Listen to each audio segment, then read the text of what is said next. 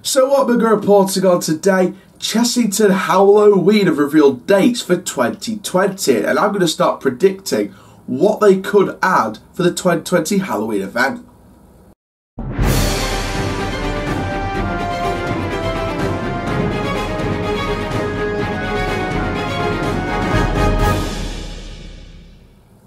Hello there guys, my name is Coach Chad Dogsterboard, but built for the parties, and welcome to another Halloween update.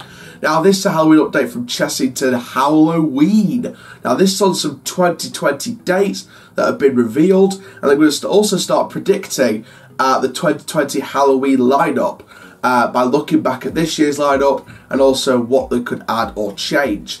Now before we get started, make sure you like the video if you love it, comment down below your thoughts and theories, subscribe to the channel, click the notification bell, share the channel all around the place, all over social media, and make sure you go check out all of our videos over the last few days. We've had plenty of videos to tickle your fancy. We've had Blackpool Pleasure Beach, Thorpe Park, Twos and Freed, Sarkaniemi. It's been all going off.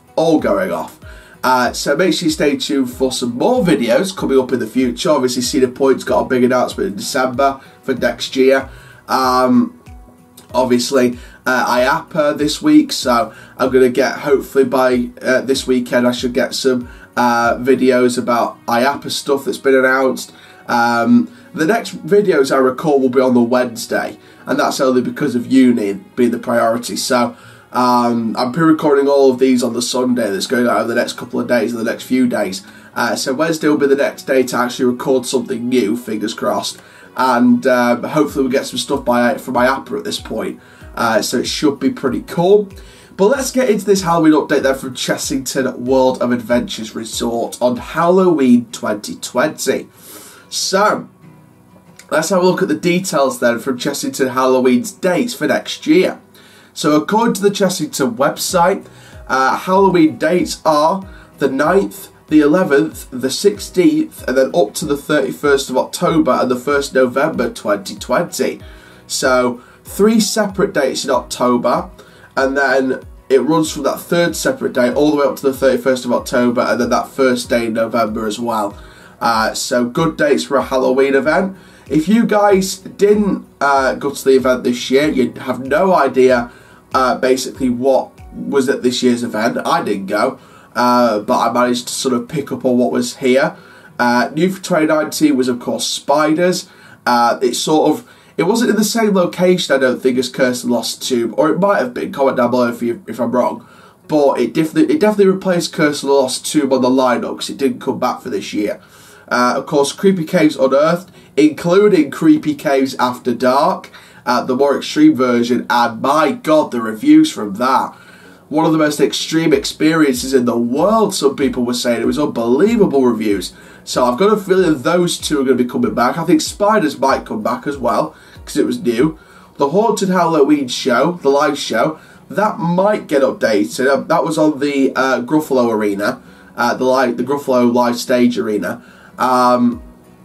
So maybe that'll come back with a brand new storyline. And of course you had Trick or Treat Wood Topsy Turvy. That's like your path, choosing, like young adventurers choosing their path that they'd like to take past the bewitching tree. So it's a bit like not really a treasure trove, but like a walkway kind of thing, like a Trick or Treat Wood kind of walkthrough kind of experience. So that was pretty good for kids, from what I hear. So it's definitely sounded like this year was a great event. Comment down below if you were at the event, because I'm pretty sure it was a good event.